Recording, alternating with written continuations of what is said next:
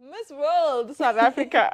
Let's go. So I resonate with the beauty with a purpose ethos, where I get to share my skills and experiences in electrical engineering that were very much cultivated by my father. And I know that in South Africa, we do face people that have grown up without their fathers, but to use that to my advantage, to show that my father is my superhero, I want to use this platform to share everything that I've learned, be it from engineering to family, and take this title. Okay.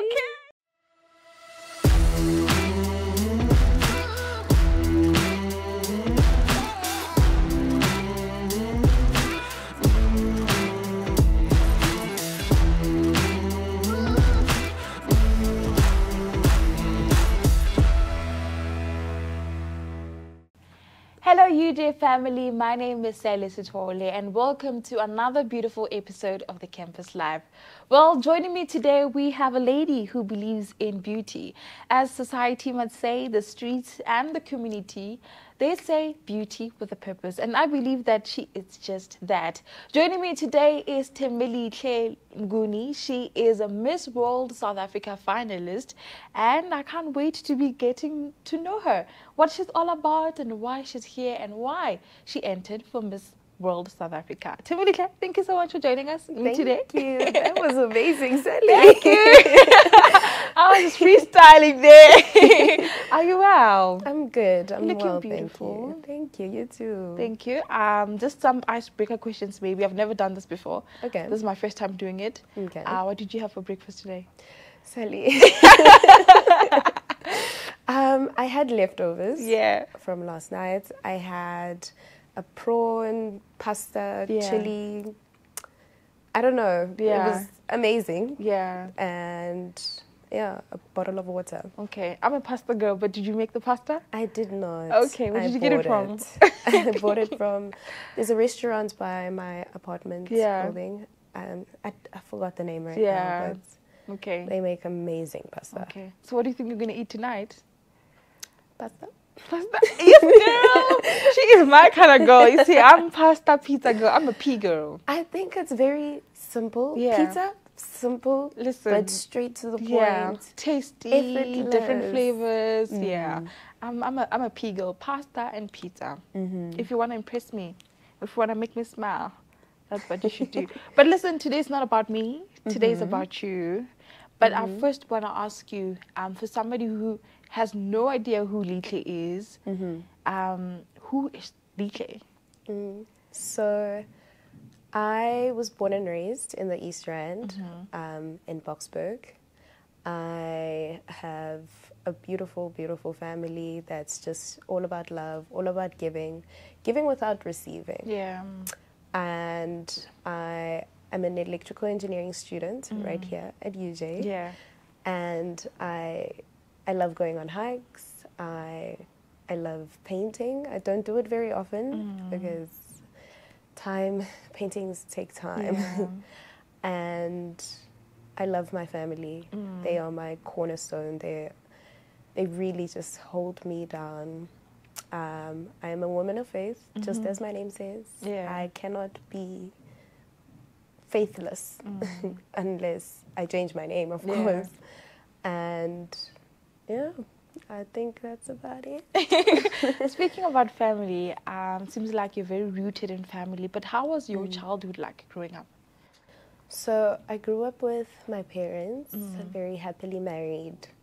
I think I know love because of my mom and dad, but I don't know how to define it. Yeah. Because it just came in so many different forms. It came in so many different feelings whenever I felt love from my parents. I grew up with two siblings.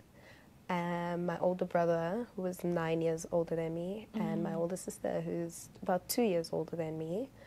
And now I have 4 nieces and nephews. I recently had another nephew. Yeah, congratulations. Okay, auntie.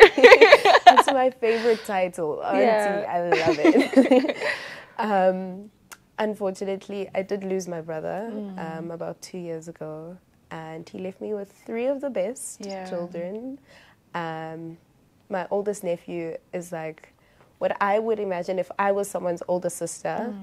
That's where I get to practice with him because I'm very stern. I'm very much like a big sister, but I just have so much love for him. And yeah, that's my family. It seems like your family is very close. You know, you guys are very united from how you are expressing your family. But how did your brother's death affect you? Me or my family? I think let's say you. Oh, okay. I really got to experience that grief doesn't go away. It comes in waves, and it depends on the season of your life that you're in. Because when I lost him, I was in a season of a lot of loss.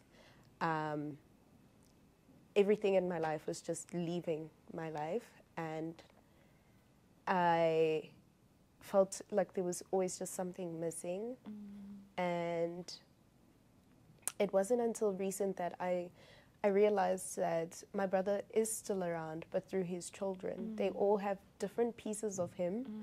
And that's when I started feeling like there was something coming back and piecing me back together, when I saw all three of them, and I was like, actually, all three of you put into one, that is actually him. Yeah, that's beautiful. Hey, that is really beautiful. Sure. But let's talk about electrical engineering. Your decision to go to school and pursue electrical engineering, right? Yes. The world is definitely changing. We can't say it's a male-dominated industry anymore, right? But the reality is we know it as a male-dominated industry, yes. right? So what motivated you or inspired you to be like, you know what? We're going to go to school and we're going to deal with the electricity. Especially when there's load shedding, you know? Yeah. That's my motivator right there. That's the question answered. Yeah. So my father is an electrical engineer. And he's someone that I look up to. I call him my superhero, actually, because he's just always there to save my day. And he was very much involved in my siblings and I's education, but particularly STEM-orientated subjects, be it mathematics or science or whatever. He just always wanted us to have that passion. And for me, I absolutely loved it because I was good at it.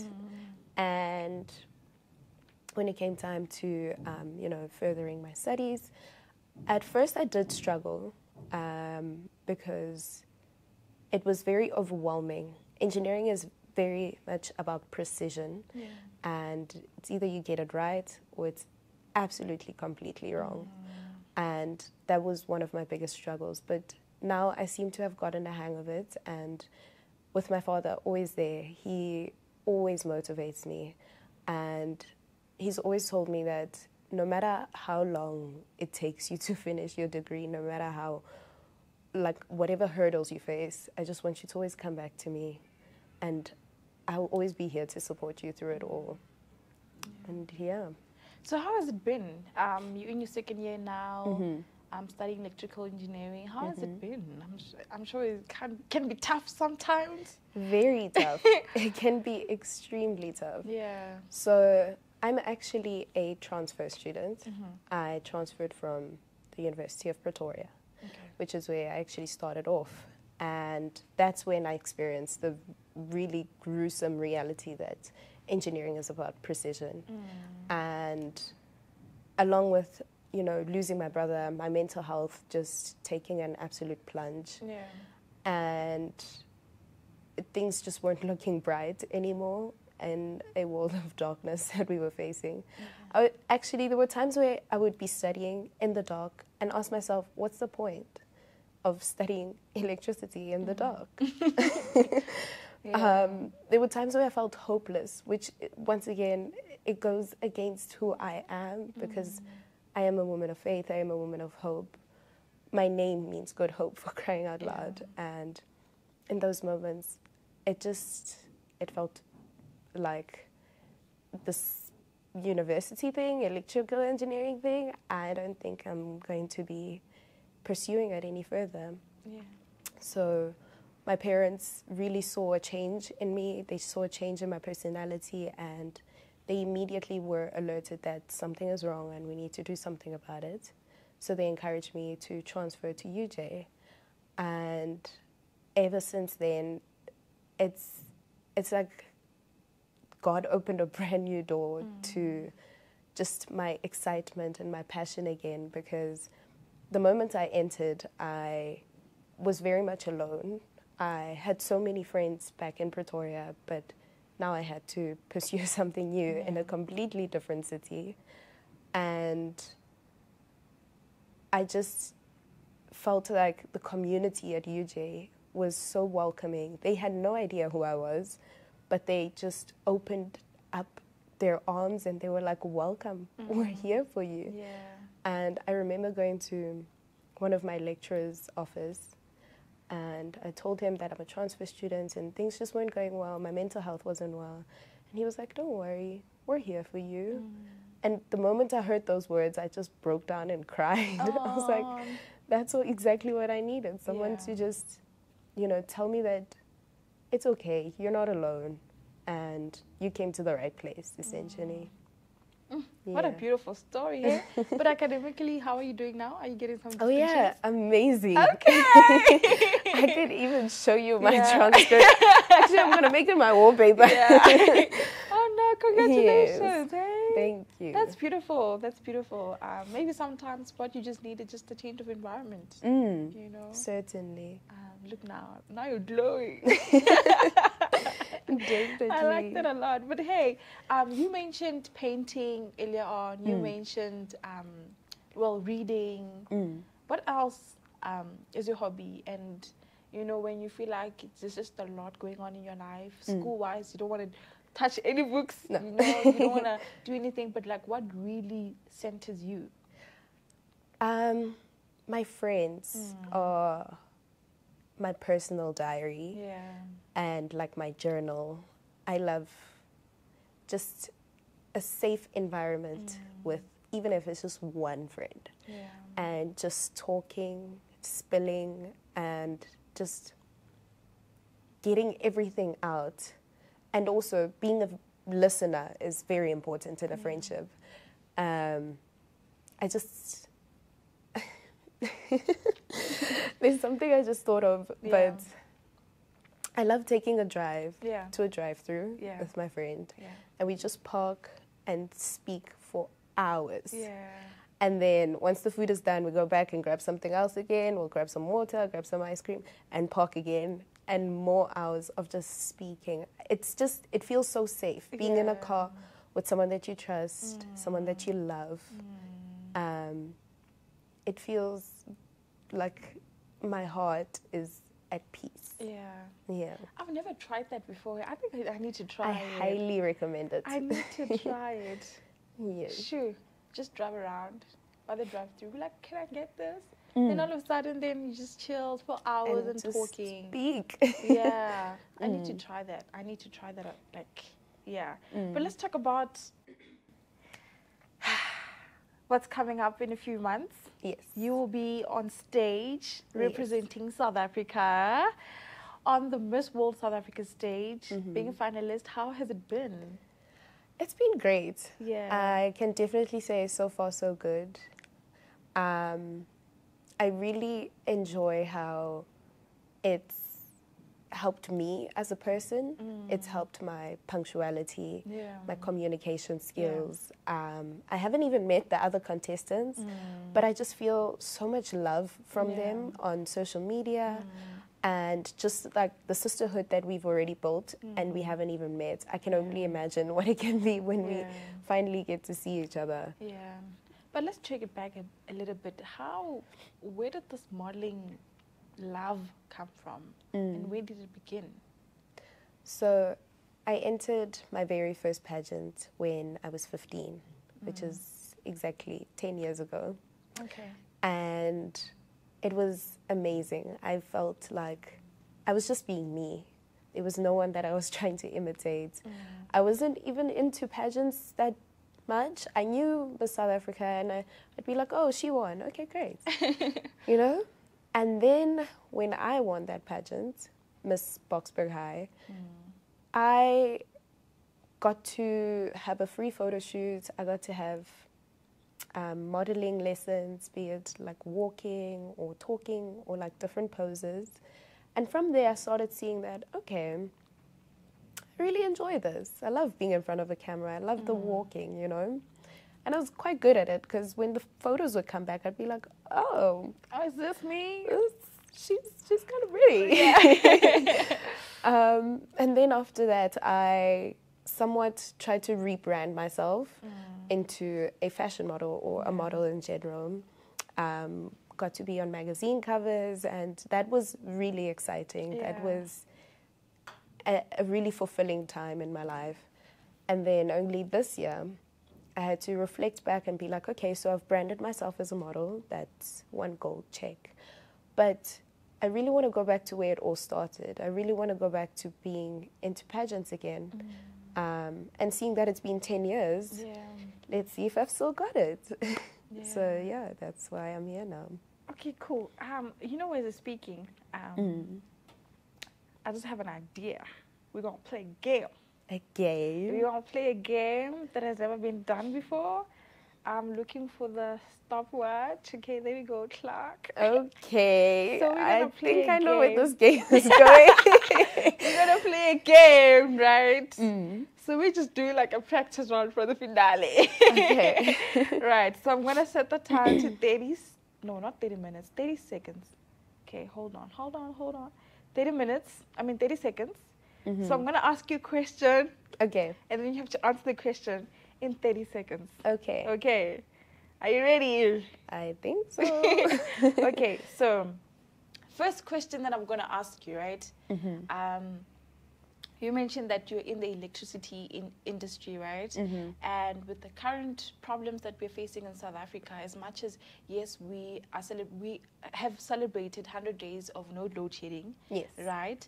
But there's still a problem of, load shedding as a whole in our country. And transitioning to green energy, what solutions would you perhaps bring to the table as Miss South Africa, Miss Universe, Miss World. Miss World South Africa.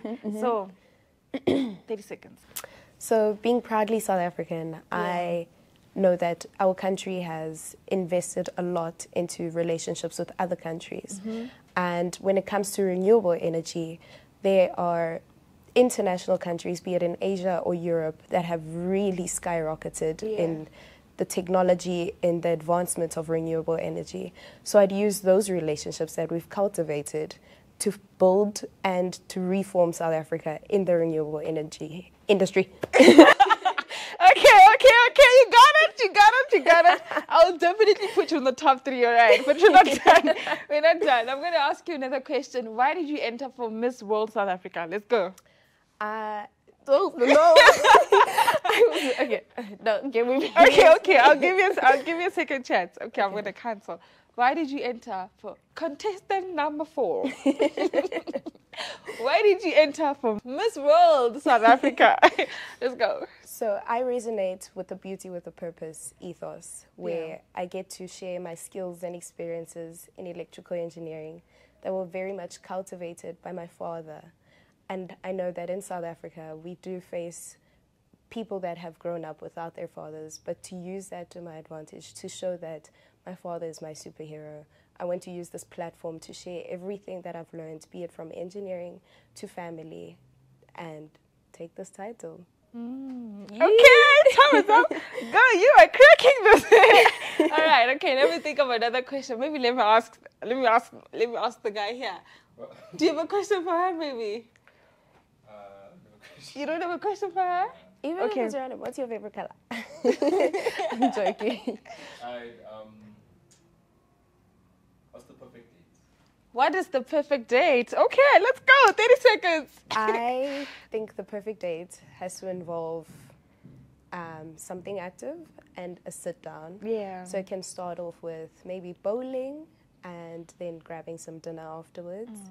Or it can be a trip to Gold Reef City and then grabbing something to eat afterwards, because it gets to show you outside of your comfort zone and as well as in your comfort zone. Okay. Yeah. 3 seconds left on the clock. You are nailing it. Last question for the day. Okay. Right? South Africa is currently experiencing high unemployment numbers, right? As a university student and someone who is still going to go into the working industry or working world, what advice do you have for the new leadership under the new GNU to combat the unemployment rates in South Africa? Let's go. I think when it comes to the new leadership that we have in South Africa, it is very important to understand that it wasn't a decision that was made by one person. It was a decision that was made by people that are in authority for the country. And I think those very same people need to be held accountable when all these promises that are being made do not come to fruition. I believe that a system of accountability is the only way to combat unemployment. Sure. Okay, on the time, girl. All right, and we are about to announce the winner. Ladies and gentlemen, and the winner for Miss World South Africa is Thembelihle Mnguni.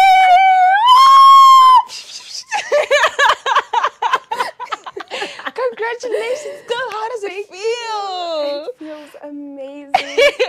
Thank you to my dad and my mom. Wow, man, I enjoyed this. This was so much fun. This was so much fun. But hey, my heart is going pitter, pitter, pitter. this is so cool. But hey, since we are talking about the modeling industry, right? I know that as a pageant girl, or when you're into pageants, you should have a pageant platform, right? In terms of why are you doing this pageant and so forth. So what is your pageant platform and what are you doing in the community with your title? So I am an award-winning engineering mentor. Okay. I have mentored children between the ages of 13 to 18, and I really just empower them and inspire them to reach their full potential, to pursue their careers, be it in science, technology, engineering, mathematics, just a STEM-orientated industry. I think that our youth is the next generation of leaders that we have. And to really see their potential now and to make sure that you cultivate that now is very important for the future of this country. Sure. That's what I do. Maybe a final question relating to this is, honestly, if you are announced as the winner for Miss World South Africa, what do you really want to do with the platform? I really want to show the world that South Africa can shine very bright. I know that we have faced a really, really gruesome time during load shedding. We were in darkness, but there's just so much potential in our country. We can, like I said earlier in my question, we can really use the resources, or rather the relationships that we've cultivated with other countries to progress our renewable energy technology and the industry just of renewable energy in South Africa.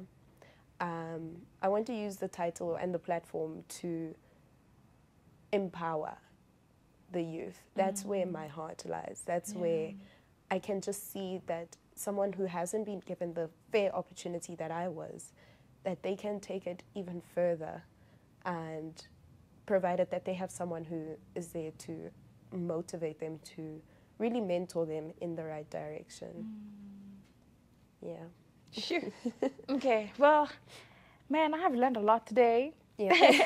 I've enjoyed this episode so much. Thank you so much for joining me today. Truly, truly appreciate you. Thank you. We're wishing you the very, very best of the best of the best. On the finale, we want you to walk on that stage with so much grace, with knowing that you got support. Thank we you. love you so much. All the best, and we know you got this. Thank you, You so got much. this, right? Man, family, this was Thembelihle Mnguni. She is currently a finalist for Miss World South Africa. And I don't know about you, but I'm definitely going to support her. Do we have to vote for you at some point? Not right now. Not right now? Yes. Okay. But definitely follow her on social so that you can track when is the right time for us to vote for her. Thembelihle, this is where we're going to leave it for today. Yes. But just maybe shortly, what are your parting words to your peers out here? I think being a mental health advocate, I know that also being a university student, you can be very tough on yourself, you can be very hard on yourself, but just give yourself some grace. Just be kind to yourself. Tell yourself that, you know what, you've got this. It might have been a tough day, but it's not a tough life. And so, yeah. Sure. It might have been a tough day, but it's not a tough life. That's where we're going to leave it. Until I see you on the next episode, my name is Thembelihle Mnguni. Goodbye.